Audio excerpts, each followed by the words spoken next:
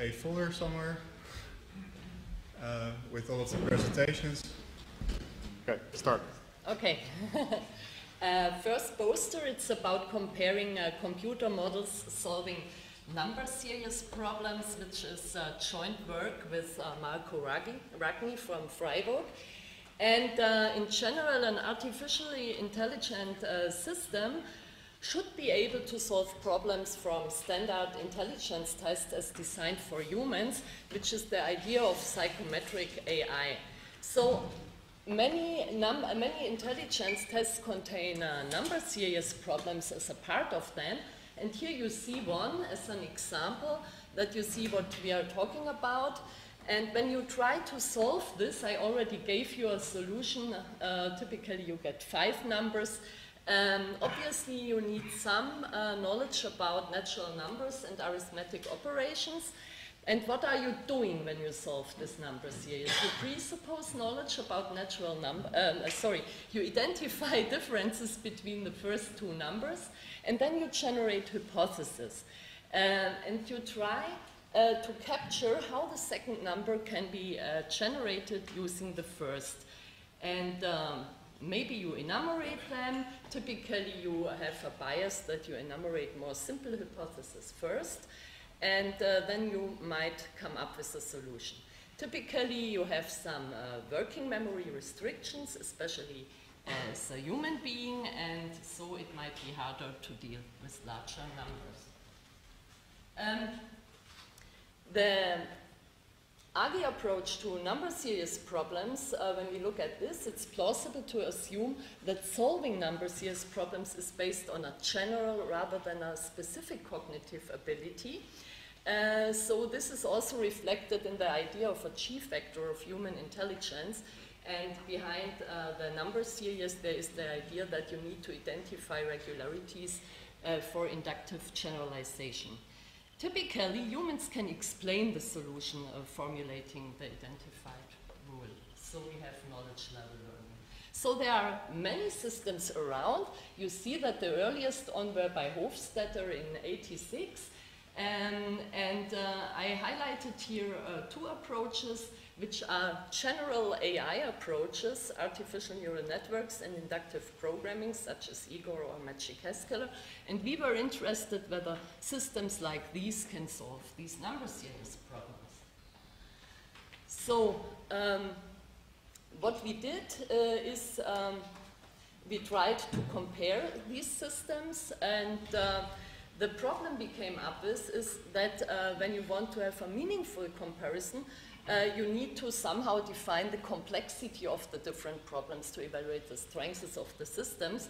When you look at psychometrics, there you have the concept of item difficulty, which is not so helpful for evaluating AGI systems, in my opinion. And so other possibilities were to have formal complexity. So there was a proposal from Strannegård, who is sitting here. Or you could use cognitive complexity, where there was some initial work in '83 in which we tried to pursue. So what we did in a first step, we got data from a study with humans solving number series problems and compared the human performance with this artificial neural network approach and Igor 2. And if you want to see the results, please look at the poster.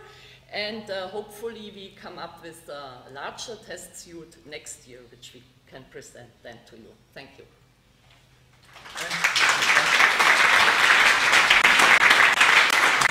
Hello, I'd like to talk about emotional concept development. And this is a little bee, I think, which is flying towards a flower and perhaps forming a concept of that flower which it associates with something positive, like good nectar. So artificial emotions have been used in many different contexts, for example, for selecting actions, selecting goals, guiding attention, as we heard Paul talk about, improving human-robot communication, as Ben talked about. And we want to investigate another possibility here, to use artificial emotions to guide concept development. So concept development can be divided into concept formation, which is memorizing, and concept elimination, which is forgetting.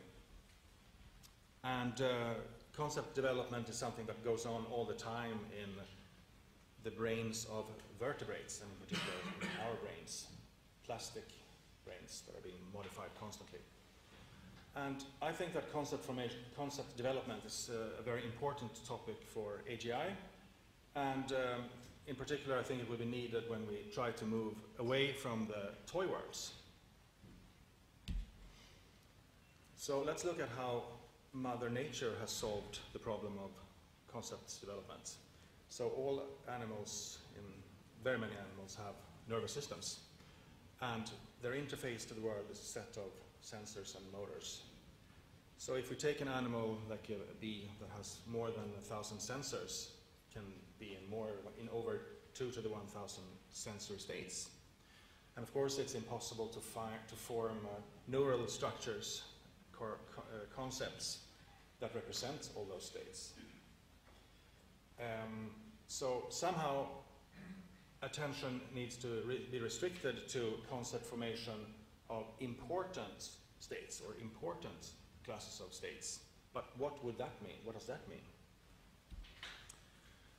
So for humans, we tend to form memories of particular situations, not all situations at all, but of repeating situations and of pleasant situations and unpleasant situations.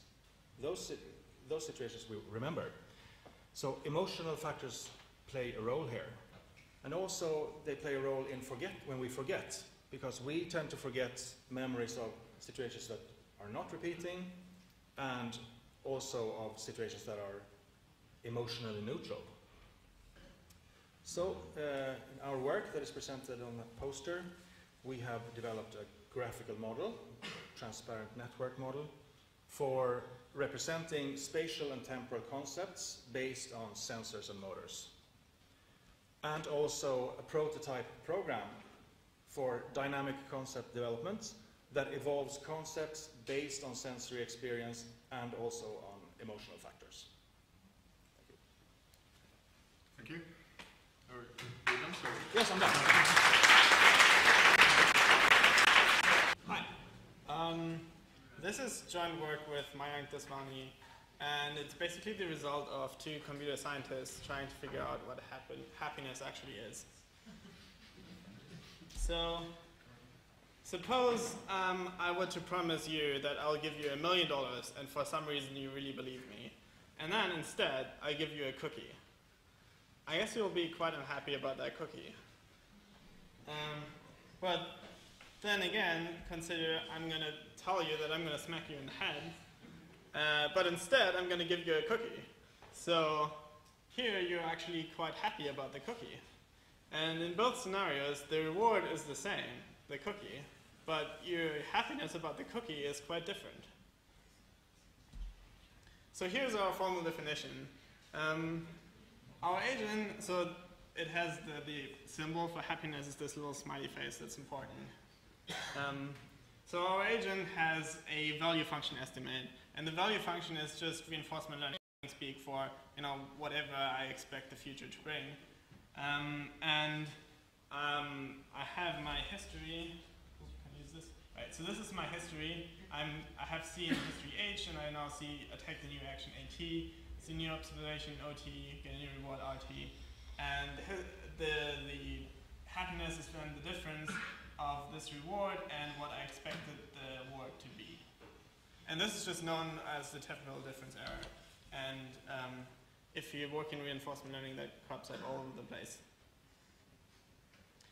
Alright, so what we showed with this definition is that it agrees with human happiness somewhat. So we got data from an experiment on actually humans that was run on smartphones. And our model agrees almost as well with the data than the model from the psychologists. Secondly, if you have an agent that knows the environment it's in perfectly, then in expectation its happiness will be 0. We can also prove that the happiness of off-policy learners will be less than the happiness of on-policy learners in generally vague terms. There are some examples where, so in our definition, basically, you could think that just being really, really pessimistic about the world would make you very happy because you're constantly positively surprised by what you see. But this is not true in general. So if you just, if you make your agent very pessimistic, it doesn't make it more happy. More pessimistic doesn't make the agent more happy in general. Also, if you just provide an increasing sequence of rewards, that also doesn't necessarily imply that your agent is very happy. It all depends kind of how the agent estimates its value function. Right. So you should totally come to the poster and also visit petrol.org, which is the website for the people for the ethical treatment of reinforcement learners.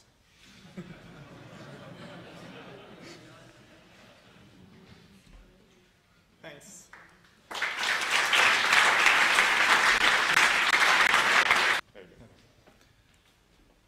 Okay. I'm presenting something from the modeling or cognitive architectures domain. So it's about architectures, and following two threads there. One being action selection, so how do we plan, how do we follow plans? And the other being world knowledge, so how can we get world knowledge into our architectures, which is still open in a way. So let's start with the action selection part. Often we have some dedicated system for goals. We also saw this in the OpenCog slides on Wednesday, for example. And there's some hierarchy, and there's maybe a stack that allows recursive traversal of the whole thing and so on. And this has been criticized a lot, especially here by Altman and Trefton. And their position is, no, goals are just memory traces like everything else. So you should not have a special system for goals. You should just put it into declarative memory, like everything else. And if you follow this, then this means that goals have activation, they have decay, they have priming, so they're the subject to sparing activation. And in fact, this then helps explain, for example, why and when people make errors when they're following plans that they already have. Now to the world knowledge part. There's a nice system I heard about last year from Dario Savucci, who put an ontology that is based on Wikipedia into ACT-R. So the ontology is then named DWpedia, and the idea there is to use just the ACT-R formalisms and use this ontology, and then, for example, every page in Wikipedia is a concept, and the importance of the concept is the number, or is based on the number of links towards that Wikipedia page. So it's similar to PageRank in a way. And what is cool about this is it's just using the formalisms that were already there and just putting more stuff in from Wikipedia, which is cool. Now, interesting is we say we have goals in declarative memory, we have large knowledge spaces in declarative memory. Both are subject, and all of them have activation and so on. What happens when we put this together? Because the world knowledge now also forms a new activation source, a new priming source. And this is what the poster is about. So I got back to old data, reanalyzed this, and found some interesting stuff. Put the model in, learned a lot about both things, I think. So there are learnings for the goal representation side. There are also learnings about which ontology you should use and why and so on. So come to my poster and I'll show you all this.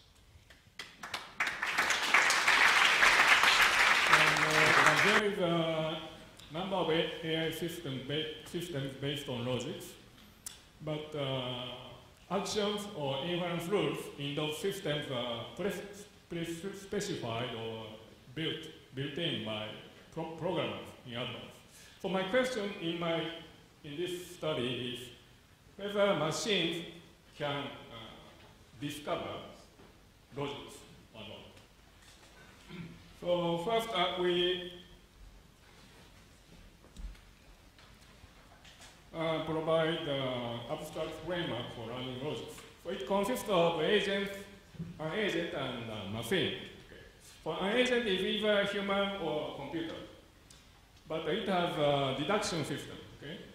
So in this case, given a set of formulas as an input, it produces a theorem.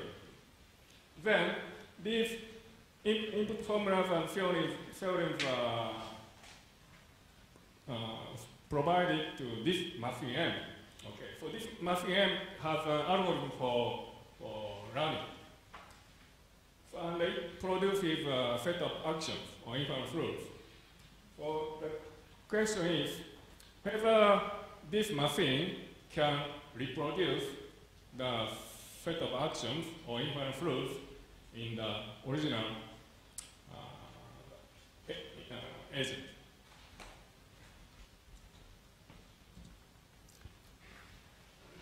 And in this model, the agent plays the role of a teacher who provides premises and conclusion.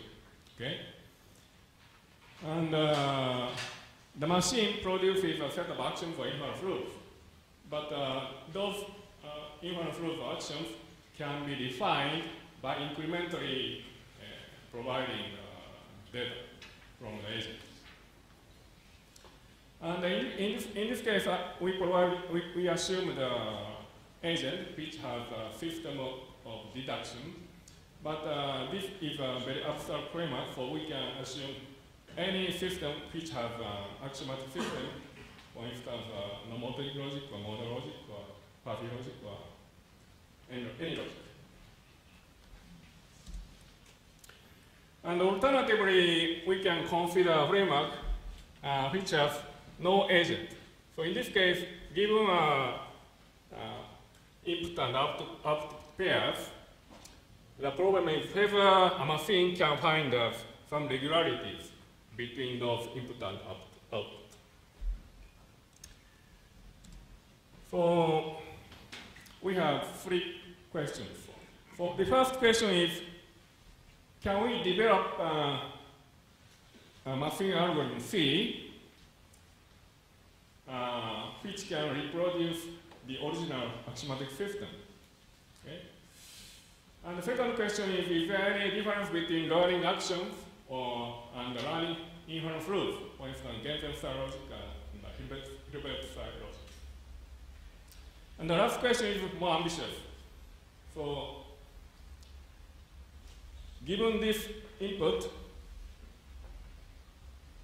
can this machine discover new logics, new axiomatic system K, which is semantically equivalent to this original axiomatic system?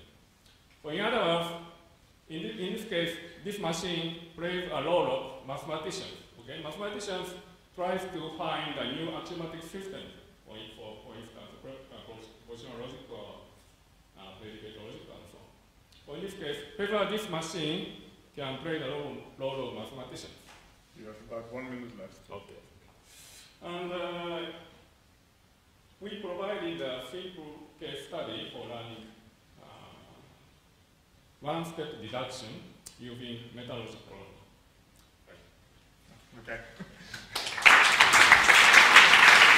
All right, my name is Franz, and I'm going to talk about how to make universal induction tractable through recursive program learning. And the motivation of this whole is the following. Leike and Hutter have defined intelligence as the ability to achieve goals in a wide range of environments. And based on that, everybody knows they have built Alexey, which is a combination of universal induction with a reinforcement learning built on top of it.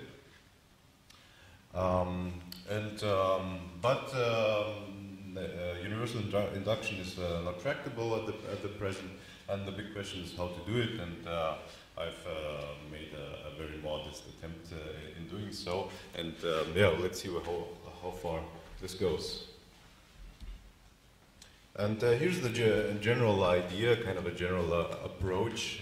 If you imagine the whole task space in such a plot where up there is complexity and on the bottom is diversity, usually you can view narrow AI algorithms as filling up a rather narrow stripe in such a task space. And that's the whole difficulty of it, because if you want to fill the whole space, you need more narrow algorithms and somehow glue them together, which turns out to be very difficult.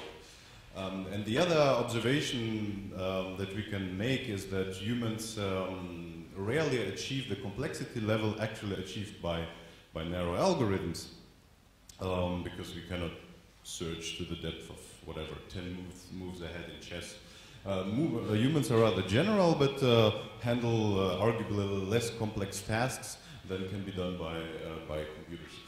And I mean, to me, the whole point of the orthogonal sort of approach of the AGI community is to actually start solving rather simple but general problems, and then proceed towards the human sort of level and expand that, fill this cup sort of from the bottom up.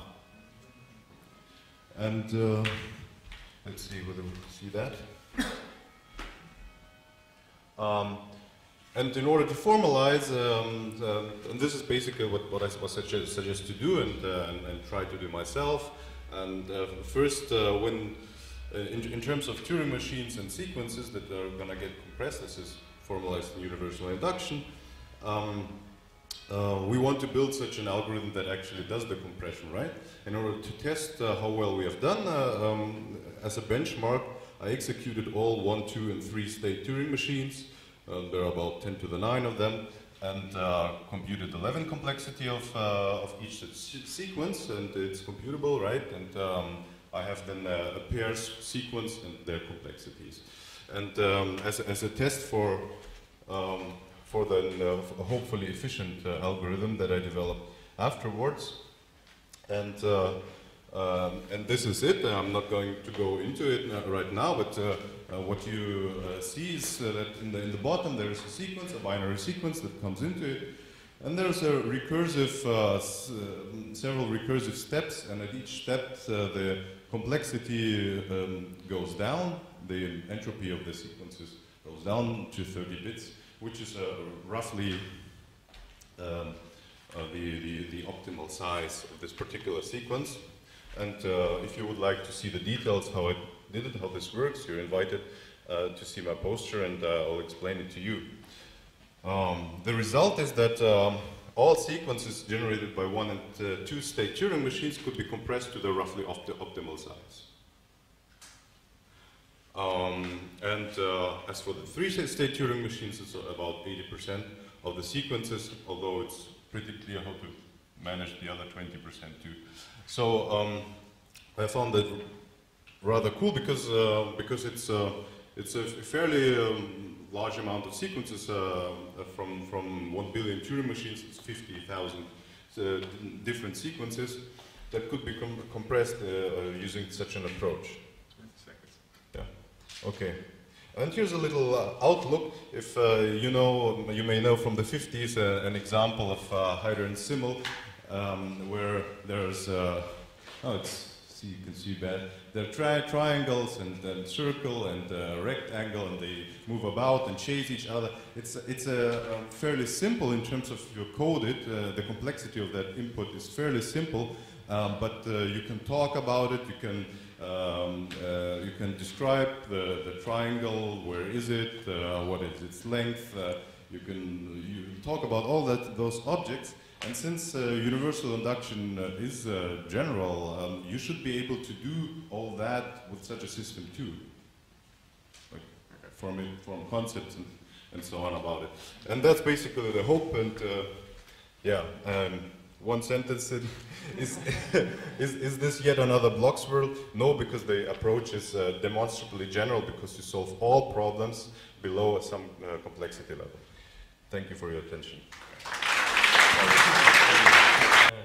We have had a talk on probabilistic programming inference engine based on genetic programming methods, and we also have here another work on probabilistic programming.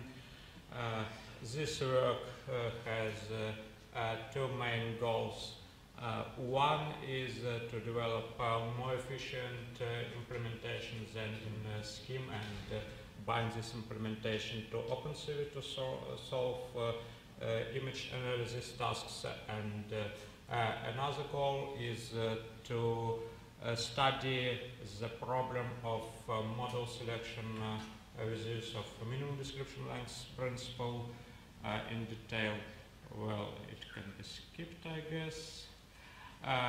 As Frank would mentioned in his tutorial, we can get Bayesian Occam razor for free when we use probabilistic programming. So if we have some, for example, polynomial generative model with arbitrary number of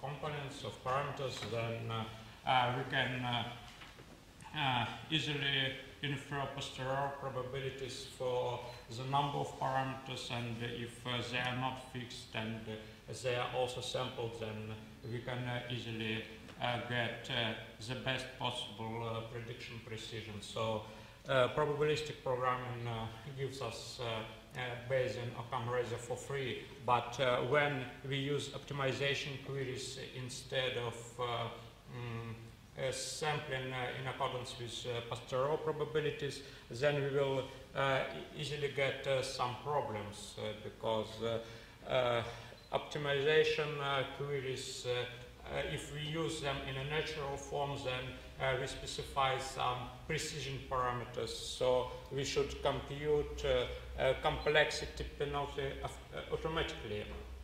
And we implemented this automatic computation of complexity of the model.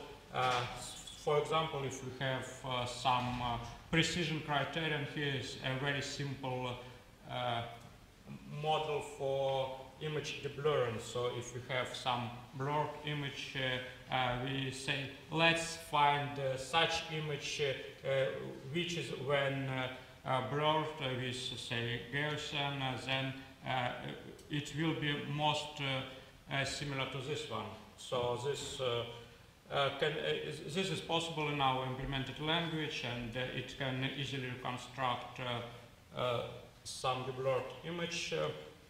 But when we are talking about models of different complexities, then we need to automatically calculate complexity to also put some penalty on precision criteria, since users usually define final criteria for optimization in terms of precision.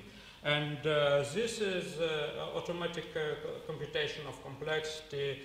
It is included in our inference engine, and we can use it, for example, in such tests when we have blood, microscopic images of blood cells, for example, and we need to count them. We can construct very simple generative models which draws arbitrary number of circles, and we try to generate such a model which will be more precisely coincide to our image, and we automatically introduce a complexity component in our criterion in addition to precision component. And we indeed can get the most appropriate number of circles, for example, in this case, so this approach works. Okay, I guess that's all. Finish it. Okay. You have the next one as well, sir. Okay, so you can read the conclusion, or I can read it for you. Optimization framework with the use of the minimum description length principle is developed for probabilistic programming. High-dimensional tasks of image analysis are solved within it. overfitting is avoided due to the correct automatic application of the MDL criterion. Well, but even optimization queries being not specialized cannot efficiently solve arbitrary induction tasks, especially connected to AGI. And we think that the problem of such efficient inference can itself be considered as AI complete. Thus, deeper connections between AGI and probabilistic programming field are to be established. And here I'm going to the presentation of my colleague, which cannot unfortunately attend this conference. So let's make this one a little faster. Okay. Well, I'm not entirely familiar with technical details, but I hope I will be able to answer some questions at least. My colleague he deals with such techniques as metacomputations and supercompilation and so on, and he says that these techniques developed in computer science are not used in AGI because traditional programming languages don't support them, and this is quite unfortunate because these techniques can be rather useful. Well, as Frank would say, stop developing new probabilistic programming languages and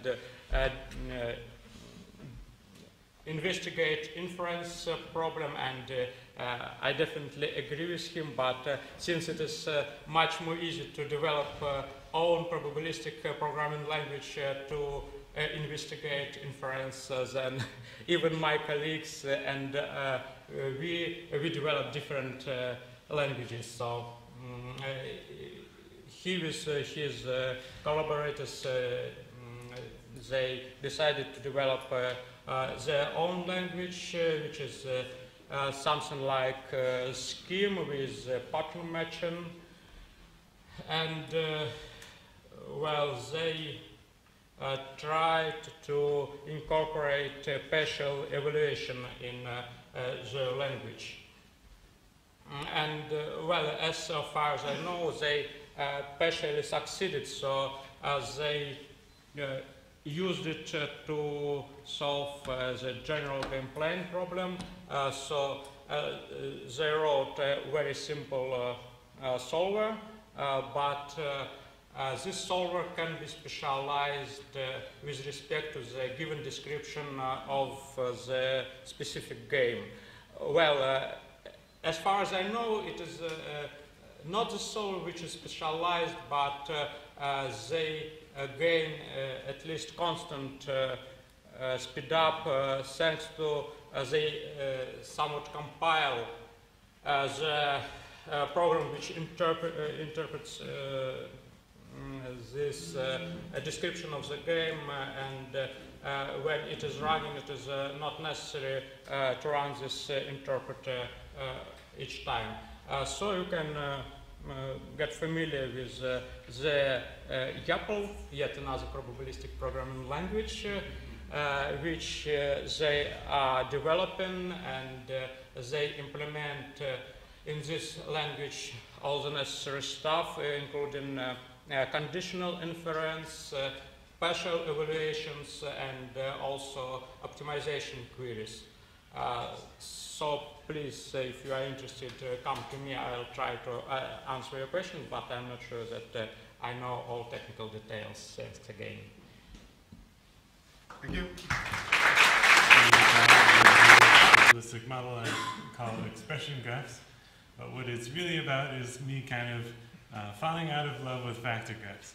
So, say 5 years ago or so, I was very enthusiastic about factor graphs. I still think they're quite interesting. They're this very general representation which captures what's going on in a lot of different probabilistic models, including Bayesian networks and Markov networks. And they also capture some non-probabilistic models that they actually capture some things about the fast Fourier transform and other important algorithms. But it turns out they're not like as general as I had hoped in some ways. So some product networks are a very new graphical model which captures fast reasoning better than factor graphs for a restricted set of problems.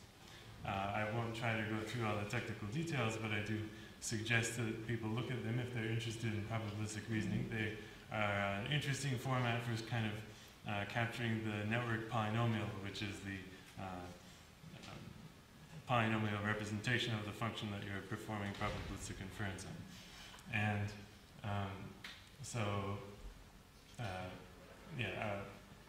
factor graphs are, well, again, I guess I shouldn't go through the technical details in any of it, but here's side by side what the properties of factor graphs and some product networks are. And so it's kind of just reading the papers on factor graphs and on subproduct networks, the formalisms look quite different. And it's kind of difficult to think about like what the actual relationship between these two is. Even though some product networks were actually created inspired by thinking about the cases where factor graph inference is fast. But as I mentioned, they're actually fast in cases where factor graphs are not fast. So the solution that I came up with is these expression graphs, which to my mind, they tell a story about what the relationship between factor graphs and some product networks actually is. And from a practical point of view, what they give you is a formalism in which you can specify the very general kind of factor graph reasoning when you need it. And you can also specify these very fast models when you need those. So it's a formalism that now can capture the important aspects of the reasoning in both models. And here are some pictures of these things. There's a factor graph and a sum product network side by side representing the same function. As you can see, the factor graph has these, like both of them are on this x1 and x2 variables. Then the factor graph represents the decomposition of the situation into two functions. So this could represent a prior and then a x2 given x1 function if it's representing a Bayesian network. This isn't a very interesting case by any means, but then the sum product network has to represent the actual computation of like building up this function from the pieces, which are called these indicator variables, x1 and the negation of x1, x2 and the negation of x2 with sums and products. Then here's an expression graph at the bottom. Now this particular expression graph, again, not an interesting, complicated example by any means, but it is doing something that you cannot do in either expression graph, or in either sum product networks or factor graphs. Namely, it's giving you the uncertainty, which is a kind of structural uncertainty, between these two factor graphs shown right above it. So this expression graph would actually express the sum of those two models, which means it's a mixture model that is expressing some uncertainty between whether you have this, what I've illustrated is like a horizontal connection, which would be a horizontal probabilistic connection between these two variables, or a vertical connection instead, meaning that you're, was it? We have a couple seconds. Okay. Thank you. So I'm Romanian Polski, and I actually have two posters. I was scheduled to be 10 and 11, so I'm in two different clusters. To save time, I'm not going to come out twice. I'll just tell you once what I'm doing. The reason I can do it is because two posters are essentially on the same topic. The topic is recursive self-improvement. How can we create software capable of improving itself? And not just improving itself once, we already have that type of software, but improving itself more than once, meta improvements, getting better at improving itself. So there are two posters. One kind of serves as introduction to that area. I have a taxonomy of different types of self-improvement. Also included is a very comprehensive survey of different papers published on that topic, pretty much everything I could find. The second poster gets into interesting questions like, what are the limits to self-improvement? Are there software, hardware limits to that? what is the highest level of intelligence we can get to. It also looks at what is the minimum amount of resources you need to start this CDI process and so on. Some interesting questions about convergence of architectures, convergence of goals. There is a lot of other interesting stuff I'm not going to tell you about, because if I tell you, you won't go see my posters. So I'm going to stop now and come see both of my posters. I thought I was going to be short, but Roman has been much shorter than me. So probably you all have had enough of me during these days. And this is about a thing that has been around for about 20 years, something that basically, there are two approaches when you want to aggregate the results or the response or the rewards or whatever or the utility functions or whatever you want to call it from a set of problems, tasks, environments, whatever you want to call them. Okay? So, well, one idea is just to use the notion of difficulty, and then just for each difficulty, then you have a kind of curve for difficulty 0 to difficulty infinite, and then you calculate the area, so you can just find a way or a point where this reaches some values. Another thing is just to ignore difficulty at all, or just don't think about at all, and just aggregate using a prior or some kind of weight or universe or probability distribution. You know about the universal distribution used here gives these the universal intelligence measure.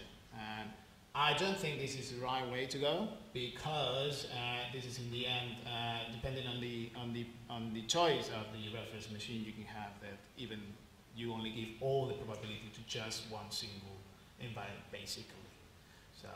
And this was found by Hilbert, and some people have talked about this in the past years in the AGI community. So what in this paper I just try to relate both things, just to see what is the relation about these two approaches. So one based on difficulty and another one just ignoring the notion of difficulty, and in the end it is not that difficult, it's just base rule.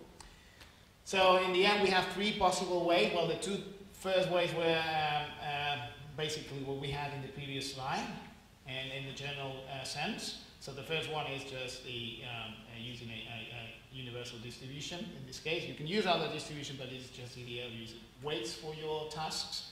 Another is just to do that first for your difficulties. Maybe you could even use a uniform distribution if you are able to prove that. And that's some of the things that you can find in the paper or on the poster, that you find that the difficulty function goes to 0, and you can calculate an area and things like that. And then you need to use a universal distribution in the end, but that has some other properties that I think are better than the original approach. And then there's a third situation where you can just set the difficulty, then set the solution, and finally find an environment such that it's a solution. So that could be a possibility to generate, for instance, generate tasks. And well, so that's basically it.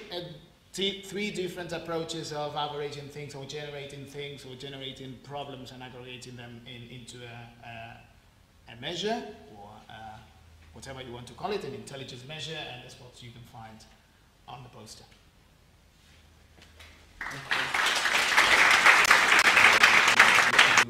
Concept of Gödel agents. So we see Gödel agents in the lineage of the HCI model introduced by Marc in 2000, and the Gödel machines introduced by Jürgen Schmid first in 2003. And well, the HCI model can be characterized by universally adaptable. But it is not self-improving and incomputable. Gödel machine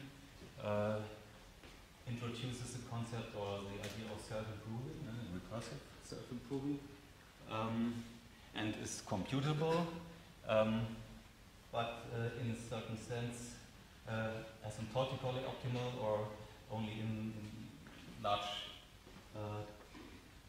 spans of time, because the proof searchers and so on, hidden in the Gödel machine, have the so-called, I call it the huge constant problem, because you have your optimal or your efficient up to a constant, factor or additive constant, but these constants are typically 2 to the 100, 2 to the 1000, so unfortunately these huge constants block immediate application of these ideas, and the Gödel agents now try to scale down the idea of Gödel machines to smaller contexts, where we have only a limited environment family, and the Gödel agents, the agents themselves come from a limited family of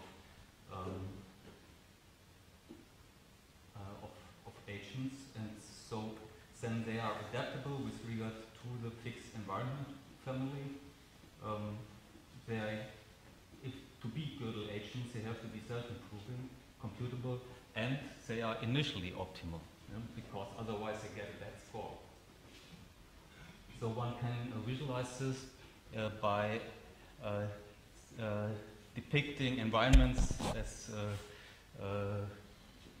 living in a plane or in space, and the Gödel agents, if we define a loss distance, measuring how much loss occurs if a Gödel agent has to adapt to a given environment, then we get such a picture that a Gödel agent is an agent which is located in the center of this family of environments. So I thought I said that we talk about a scaled down version of Gödel machines. One of these scaled down measures is that we replace the full Turing machine by so-called Moore machines, which are in just finite automata, which just transduce signals. So they have a finite number of internal states, get inputs and transform it to output, and this is in an endless sequence of cycles. So the environment 2 is just a Moore environment and not a full Turing machine. But of course we can scale up complexity by introducing a lot of states. So and another effect is that it is synchronous. So it's a real-time framework where in every step the agent gets a percept and has to produce an action. Maybe it deliberates longer, but the environment then maybe can punish that. But it's a level playing field. Also, the agent can scan the environment in every cycle, and in this sense knows how long the environment has needed to produce the next percept. Yeah. Okay. So we have a distinction between adaptability, which is finding better action for the same situation, and self-improvement, finding the same action but quicker. And yeah, well, finally, I want to use this occasion to announce a small short sequence prediction challenge and ask you if you see such a simple sequence of 0 and 1s, 0, 0, 1, 0, 0, 1, 0, 0, 1, 0, 0, what would be your guess for the 12th bit? You can also produce probabilities or probability intervals, well, it looks like a toy problem, but it has a deeper meaning, and it's more explained on my website. And yeah, if you think it's too short, then my question is what would be long enough? Okay, all other questions I love to answer at the poster. Thank you. Marc, McShane, and I lead the Language Endowed Intelligent Agents Lab at the Rensselaer Polytechnic Institute.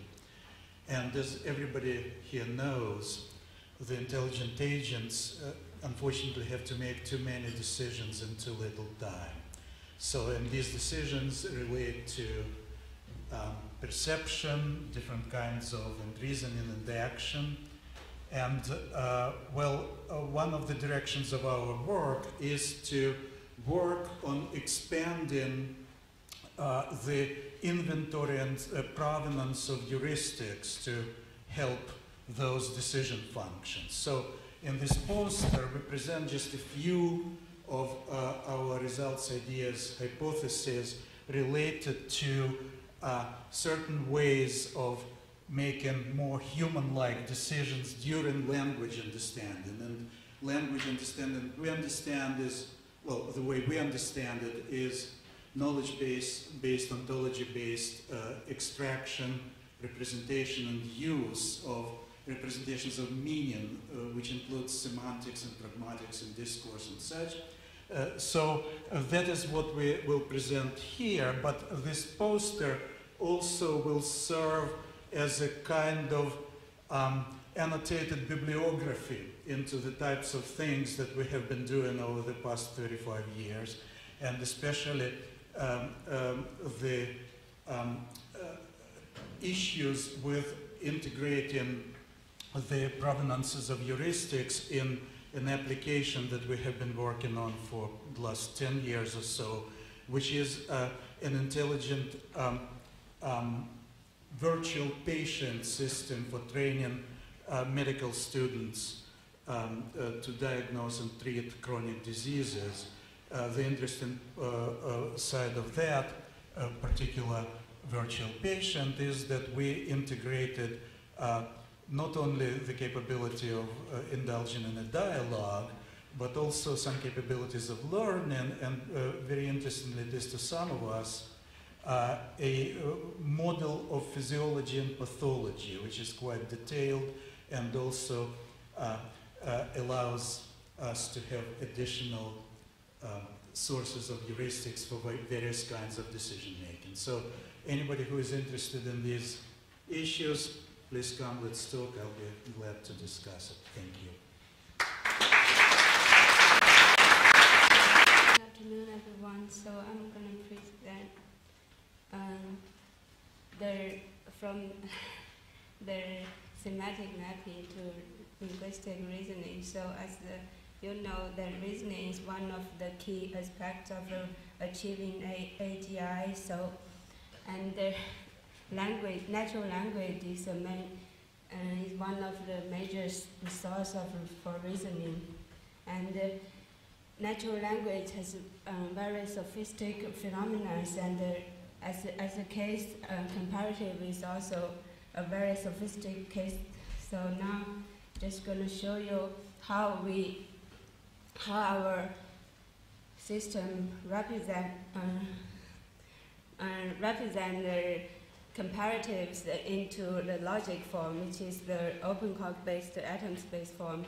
So first we have the syntactic parser and some between syntactic and the semantic system called RELAX. So after those syntactic and semantic analysis, so we have some representation between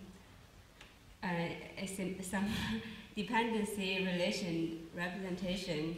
Like for the first one, you can see it means the cute is the property of pumpkin. Pumpkin is the name of a dog. Then we also specify the comparative objects, which use the comparative label as the third one of the list. So after we got this RELAX representation, then we use bunch of rules and which called RELAX to logic rule to convert into the logic form, the semantic forms. So we try to make the representation simple, so which is easier for the reasoning process. So the main part of this sentence is that we use the choose value greater than link to connect the two main nodes, which also involve with some inheritance link. Then to understand the comparative sentences, which is very important for reasoning. For example, here, if we have the first two sentences, we can we can achieve the. Oh, sorry. This is the three sentences are considered as the resource. Then we can achieve some using achieve that the the result, which is like Bob likes Henry more than Manilow, and also besides that we can get a lot of related information. For example, we could if we have those two comparative semantic representation, then we could easily to get the similarity between the Hendrix and the Sinatra here. And also, currently our system is majorly like rule-based, which is not optimal. And now we are working on some unsupervised learning approaches. Thank you.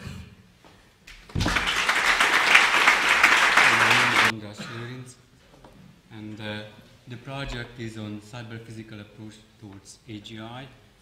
In a cyber-physical system, the cyber should be clear. Physical should be also clear. There's something which is physical, it's not only a computer. And it involves complex systems such as factories with robots or intelligent transportation systems. And these are safety critical, time critical, and they should be verified.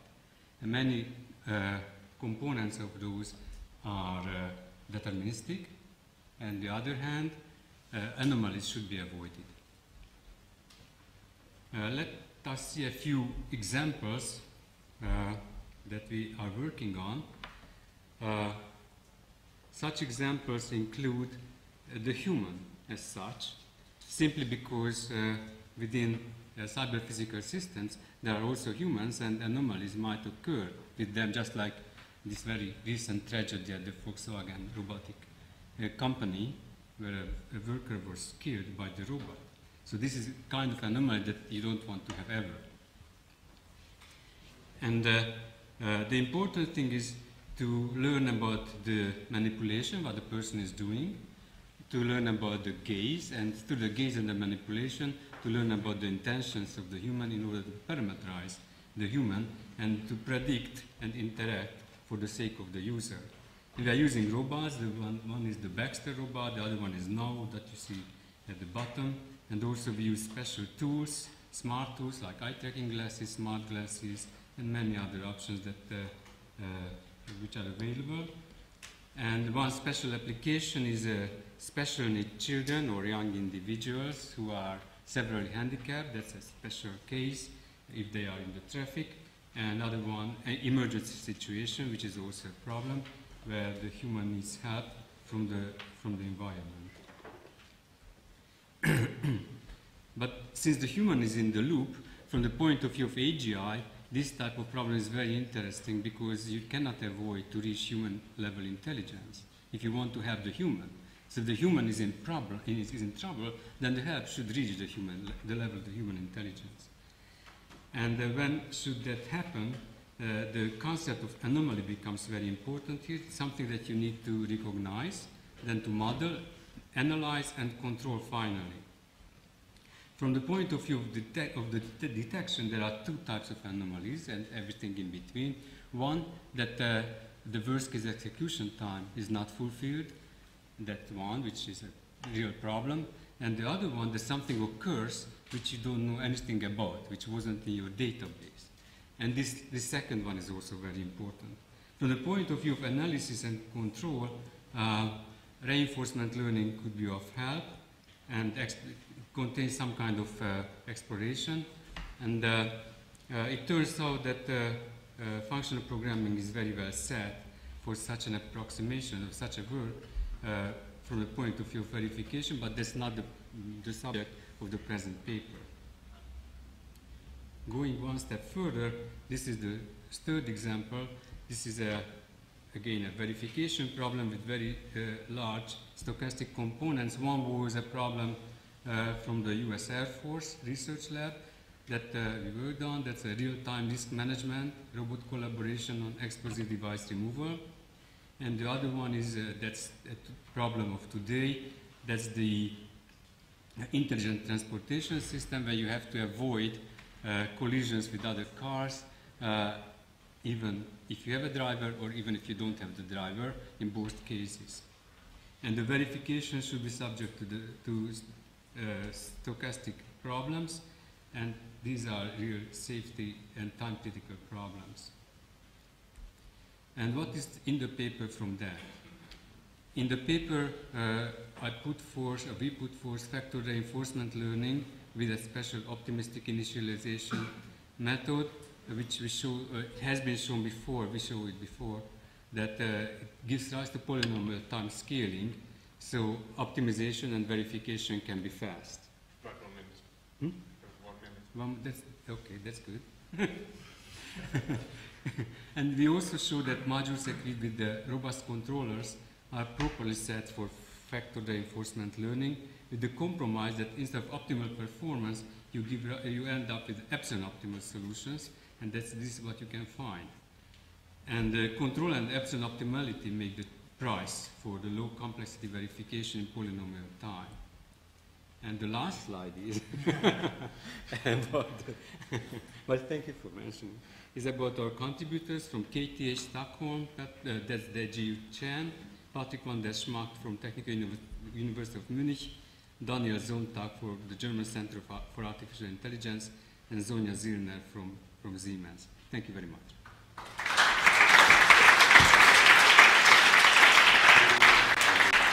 Yeah. Try to keep it short. So we present a computational model of grid cells, which are cells in the entorhinal cortex, and here you see an example of their activity. And the interesting thing is that their activity is highly correlated with the position of the animal in the environment, and they are also located in a higher end of the cortex, and so this is a rare opportunity to observe behavior of cells in these higher parts of the cortex. And our motivation was to try to find a model that captures some general principle by which these kinds of cells process information. And what we came up with essentially is that we thought, okay, grid cells may perform an operation that is similar to a growing oil gas, or in other words, that grid cells may establish a prototype-based representation of their input space. And this is more or less summarized by this sentence. But also they interact with each other, so their patterns align and are distributed. And so this is not directly enough to use just a growing oil gas. So we developed a two-layer recursive growing oil gas as an algorithm which more or less models the behavior of grid cells very well. And if you ask how is this useful or interesting for AGI, the thing is that the input space representation that results from this kind of model is rather different than, for example, an input space representation that is derived by a group of perceptrons, for example. And so this has, I think, rather broad implications, and if you're interested in knowing more about it, then just visit me at my poster. Thank you.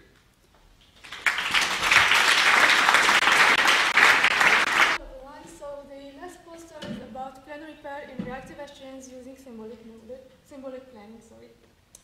So I start by defining the context of my work. So we find in the literature two complementary approaches of planning, basically symbolic planning and reactive planning.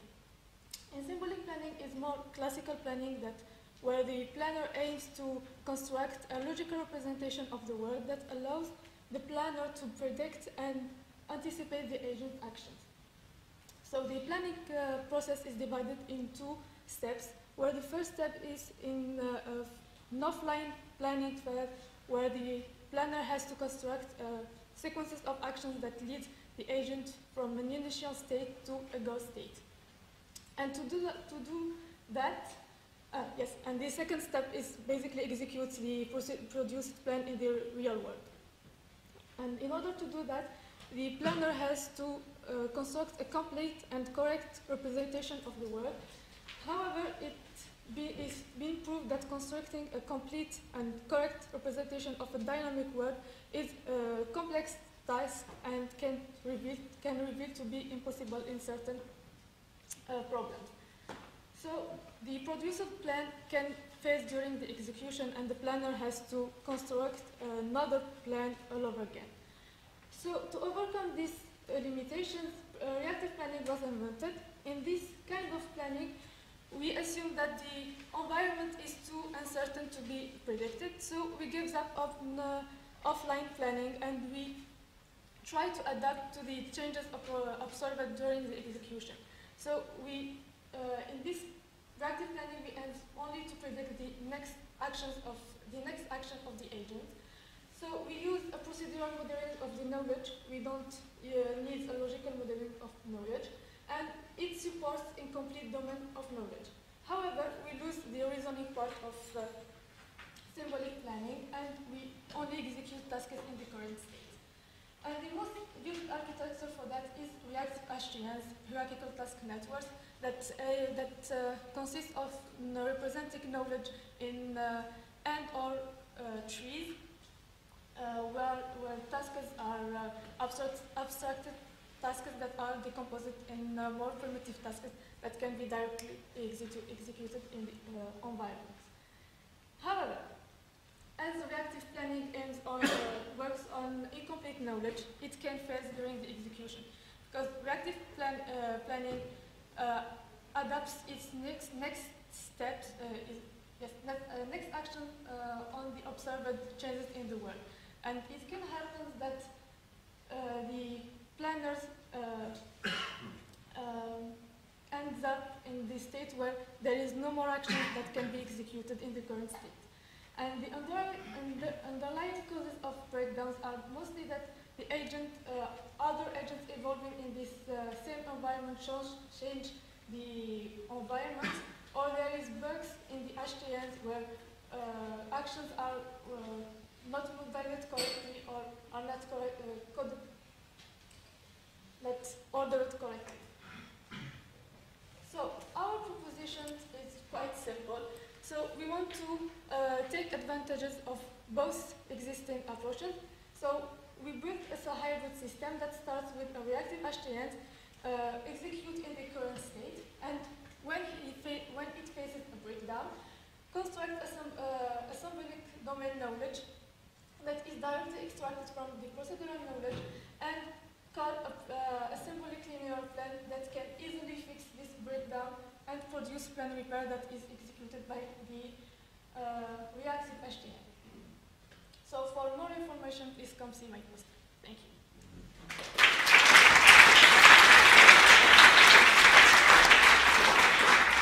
Thank you. Yeah, let's thank all the poster speakers again.